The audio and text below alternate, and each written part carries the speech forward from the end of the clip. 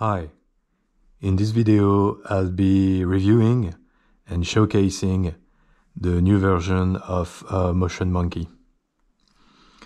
So MotionMonkey is a semantic player, and what I mean by that is essentially a shift from the traditional media player based on file input towards a semantic player based on query/text/language input in order to find and access video content.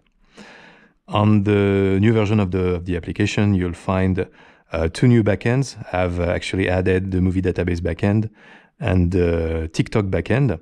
So I'll be showcasing both of them. Here, for instance, if I'm searching for a movie,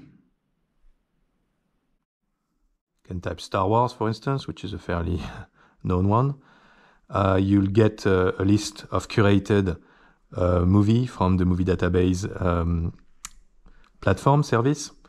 And so from there, you'll be able to click on a movie, whichever you like. And once you're happy, you'll be able to start the trailer just like that. When you hit related here, you'll have the related track for a given movie or a given TV show. And you'll be able to go from one to the other, however you want. You have the navigation here, so you can go back and forth between video content, and it's fairly comprehensive. Another novelty that comes with the latest version of MotionMonkey is what you probably already noticed. That's a grid view. With the new version of the application, you'll have a grid view. For a while, I wasn't too sure about implementing that. For the record, beforehand, we had this, which is essentially a list view. The advantage of that view is the fact that we have more text, so it's more textual, if you will. And I thought it fit better the semantic approach back then, so it's still useful in my opinion. But I'll also admit that sometimes a picture is worth 1,000 words. And in the case of a video player like this, I recognize that it's useful having the cover from time to time. And I've worked a lot on that grid view, made sure that it was optimized and fluid. It's working very well amongst different platforms we're supporting.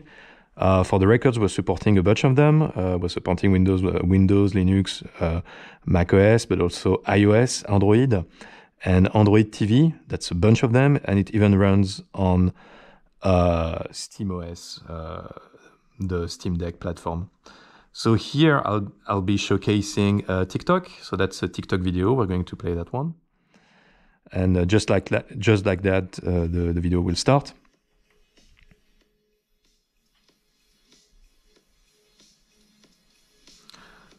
While I'm playing the video, I can request related ones here on TikTok. I could also ask for a more like this, which is just essentially a global search across all the internet. And recently, with the DuckDuckGo backend, I've implemented a new version of that DuckDuckGo backend, which is essentially the horizontal explorer for videos on the internet. You'll get videos from different backend here directly. And in the next version of Monkey, I'm actually switching from YouTube by default to DuckDuckGo. That's an important shift because it means that I'm confident enough, given all the backend we're providing with the application, that no matter what you type in the search bar, you'll be able to find and play what you want. And so, yeah, I'm happy about that. So you have the TikTok search that's implemented too. Here I can search for something, for instance. And just like that, finding video related to what I'm looking for.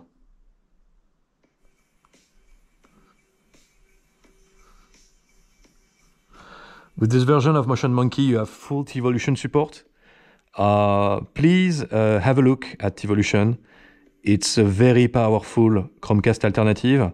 It's entirely open, the standard is open, and it works on computer. That means you can turn your computer into a remote television. Also, with this version of the Monkey, I'm providing Twitch support.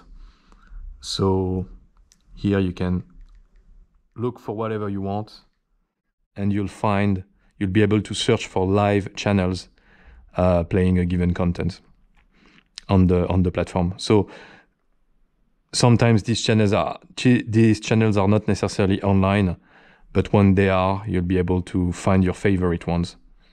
Maybe if we try GTA, we'll find something online at this point. And so that's an overview of the latest version of MotionMonkey. Feel free to install it, try it, and give me your feedback about it. Hopefully it will be useful for you, for your family, for your friends. Don't hesitate to spread the word. And thank you for your feedback.